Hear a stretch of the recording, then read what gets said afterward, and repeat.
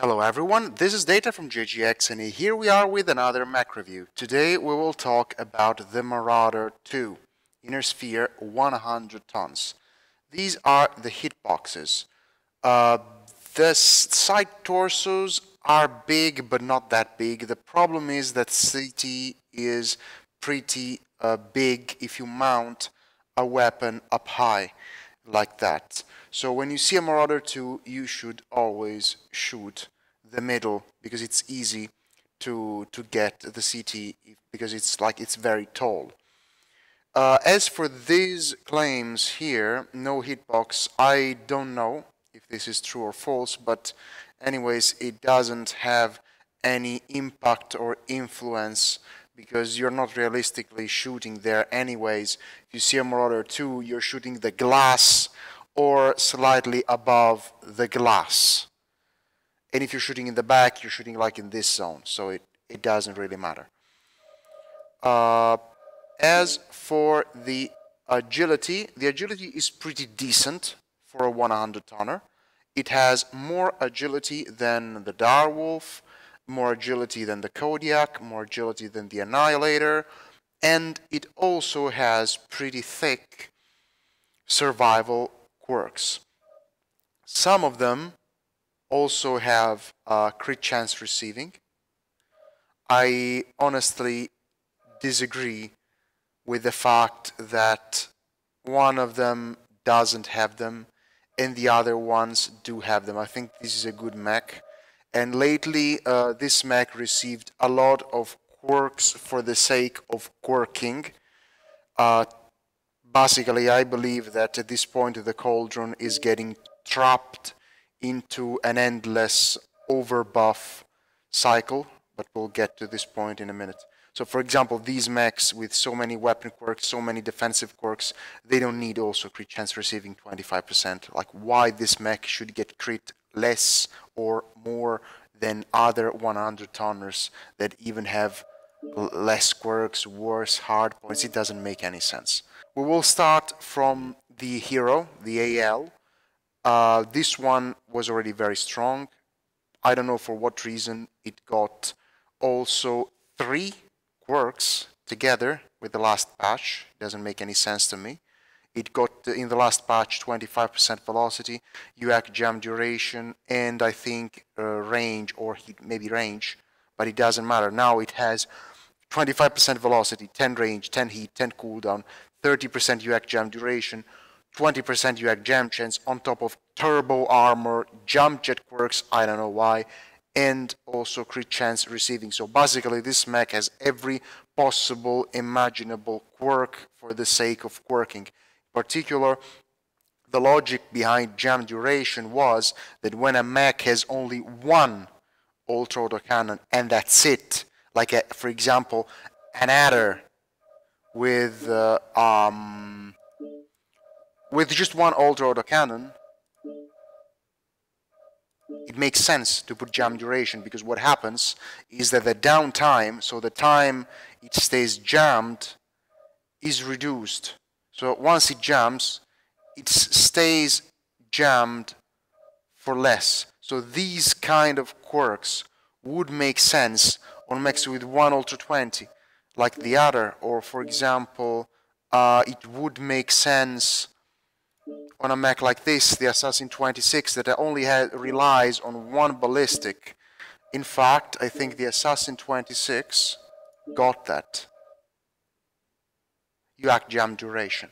It makes sense to slap such a strong quirk like that. It's very strong because it interferes with the mechanic of the UACs.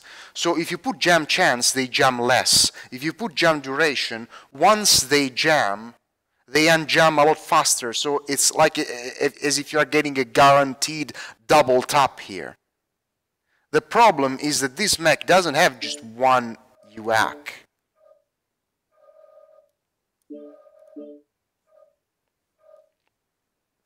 It actually has a lot of them.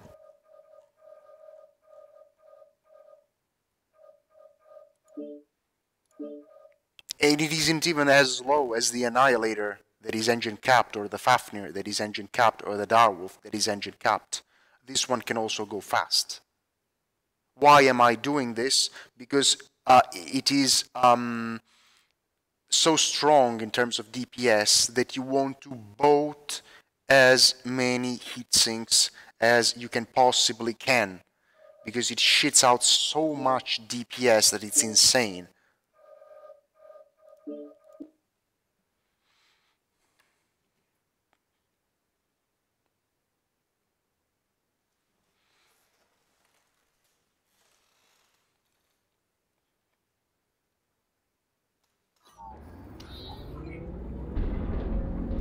So look how it performs.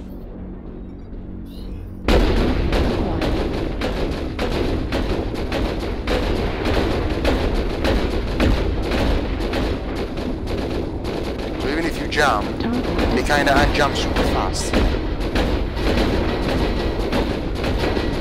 The reason I wanted so many heat sinks is that basically I want to be able to fire non-stop in case, you know.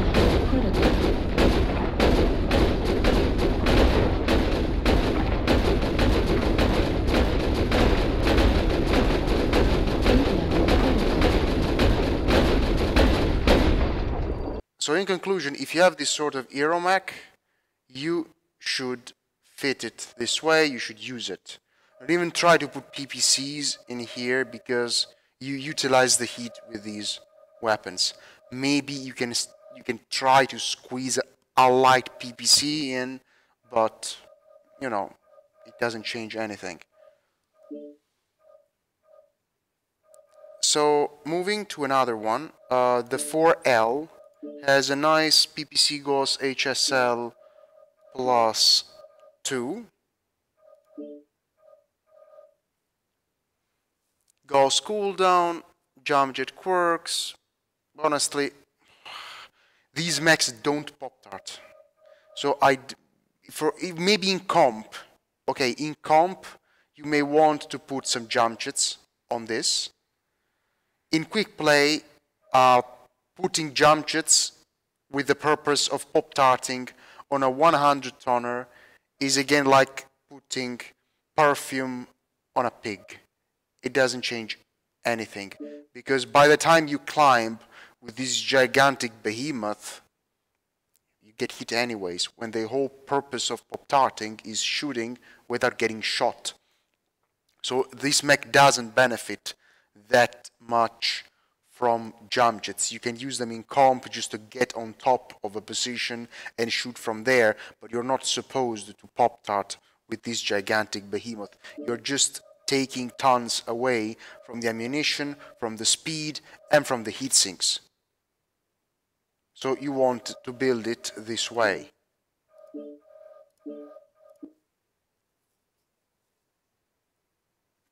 In order to pop-tart, you would need to utilize 6 tons. You don't have 6 tons out of that build. You either run short of engine, you run short of ammunition, or you run short of heat sinks.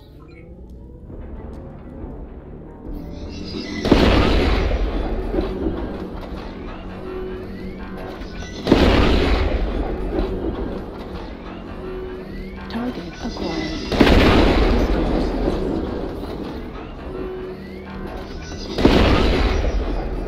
Target acquired. I wouldn't remove the heat sinks for the jump jets because the jump jets produce heat as well, and with the actual NASCAR fast brawl meta that rules in quick play, you don't want to lose heat efficiency because you'll just get face pushed and face fucked. You need heat efficiency to deal with the current fast light brawl meta that dominates the quick play these days. Moving to another one, we have the laser one. There is a Marauder 2 with laser HSL.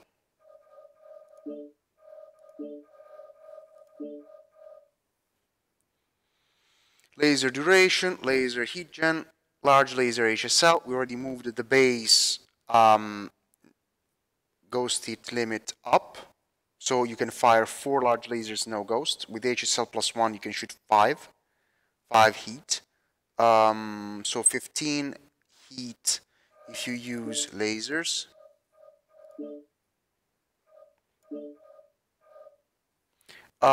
many people replace these 3 ones with 3 medium lasers. It's just undergunned. If you do this, and most people do this, the mech is weaker. You cannot rise the engine. So the best you can do is go standard engine. But again, you're only gaining 2 double heat sinks out of this. And the damage per heat of the medium, because you're going to say, okay, I gained 2 heat sinks. I put a standard engine, so it kind of compensates. No, it doesn't. Because the damage per heat of an ER medium lasers is 5 divided per 4, 1.25. The damage per heat of a large laser is 9 divided 6.5, and it's 1.384. So the large lasers have a better damage per heat profile. It means that when you use them, they consume your heat in a more efficient way. So even adding a couple of extra heat sinks here is not making the mech more heat efficient than the former build, because these ones, the ER meds, are wasting your heat compared to the regular large lasers. On top of the fact that you are losing range and you're also losing alpha strike potential. So this is the way to go.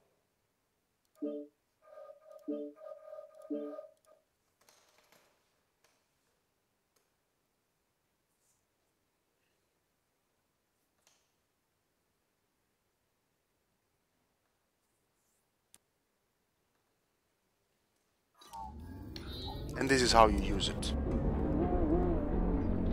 You reach a corner, then you side peek.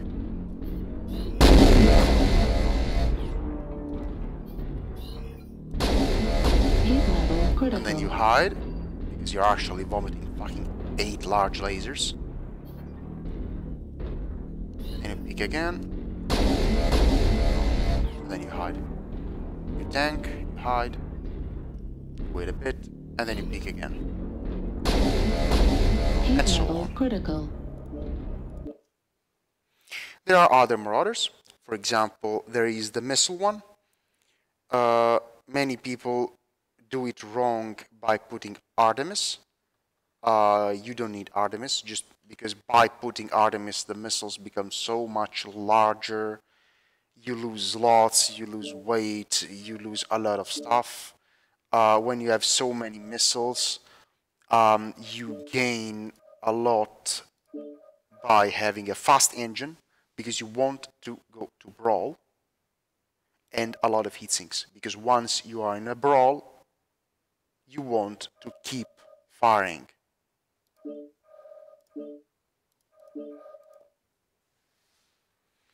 I'd say that this one maybe gets buffed in the March patch, maybe some more on the SRMs. It should get some more. It's already good. It will become top level mech. You need to be fast, and then Target acquired. okay, if the commando doesn't rage unit testing run.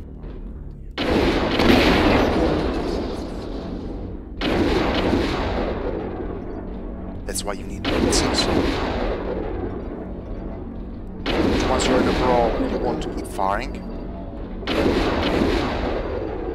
Because, you know, the mech is hot. Imagine what happens if we get rid of the six.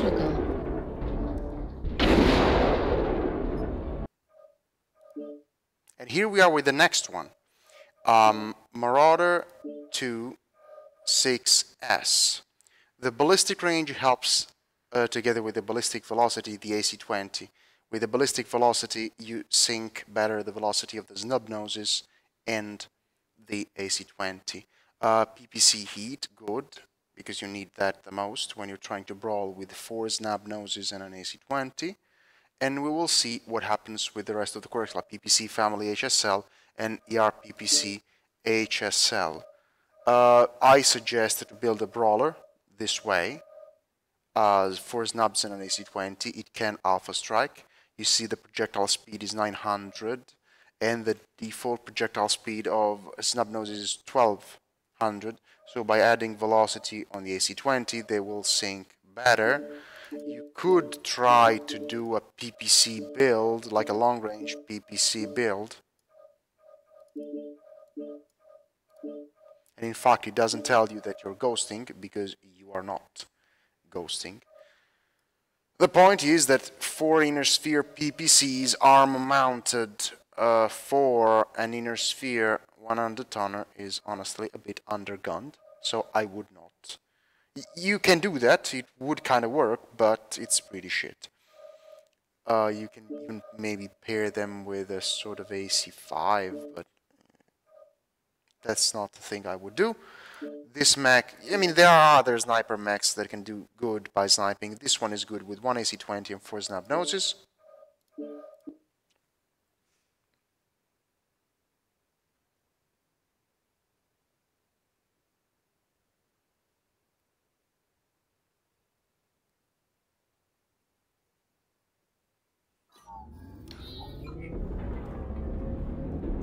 You can basically fire them all at once.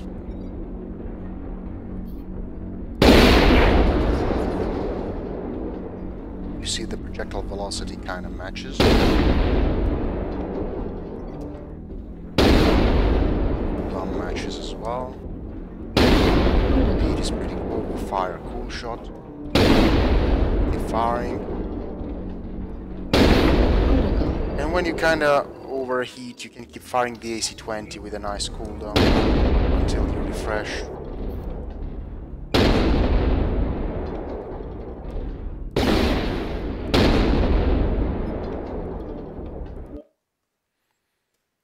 And then we have the last one. For some, this was the Solaris 1v1 one, and for some weird reasons it got PPC quirks instead of MPL quirks. It is done this way, but I think because the guy who in the Cauldron who did these quirks had no idea what he was doing, because this was basically the Solaris 6 medium pulse and 2 LB 10 one, and it has LB cooldown, ballistic cooldown, 10 heat instead of PPC heat gen. Like, why a regular AC cooldown? Why just put 20% ballistic cooldown? It's not going to be OP with UX, or just put specific LBX cooldown to try to diversify the builds from each other. PPC heat gen. What's the point of PPC gen? Put something related to the build that would let him do good. This mech used to be good, like this. Yeah, like this. And it's still pretty decent, but this one should have had some sort of medium pulse range quirks, because the medium pulse are just better used by mechs who are fast and can get better in range. This one doesn't have speed, so it would have, maybe instead of that PPC heat, it should have had some sort of laser range, or even just medium pulse laser range, or pulse laser range. This is a brawler anyways.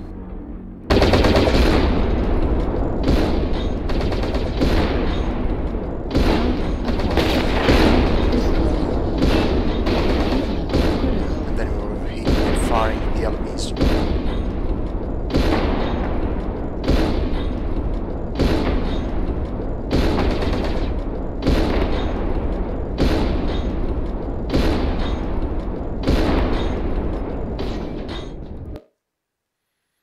So, conclusions.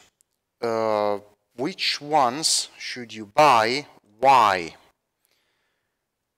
Don't buy the Hero one, because I hope I succeed. I'll try to get it nerfed, if possible, because I am against these cyclic, continuous over buffs that in the end will end up breaking the game.